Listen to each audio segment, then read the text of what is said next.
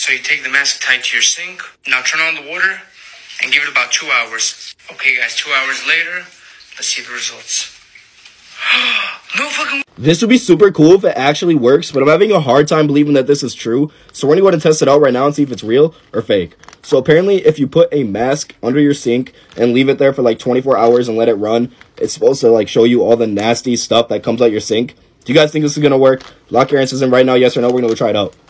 Alright, so we have our mask attached to the sink, and all we have to do is just run the water. But before we go ahead and do that, make sure you hit that red plus button so you never have to wonder if something is real or fake on TikTok ever again, so hit that red plus.